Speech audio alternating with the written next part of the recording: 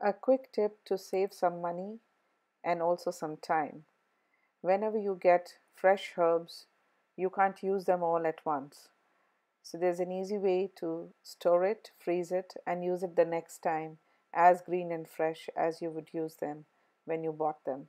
So just wash the herbs. Here I'm using coriander. Wash the herbs, chop them small, let them be wet. You don't need to dry them out because the wetness will help it freeze better. So once you chop all the leaves, just take a ice cube tray and put small portions into each of the cubes. Usually I would put the size of the portions that I would need for one recipe, so that when I'm using the cubes I just break open one cube and use it for that recipe.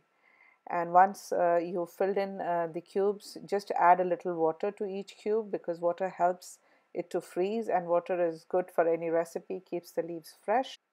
Now you can put this tray in the deep freezer and it will be ready in an hour or so, maybe 2 hours, depending on the herbs that you're using. Just break open the cubes and you can store these cubes either in a zip freezer bag or in a container and use it the next time you need to use these herbs. And the options are endless. You can put any herbs that you think you're not going to use right away and are going to go bad. Any herbs can be frozen and used later.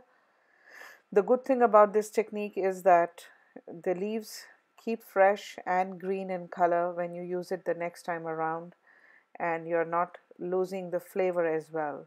So try this little tip and it'll save you some time for the next time when you're cooking.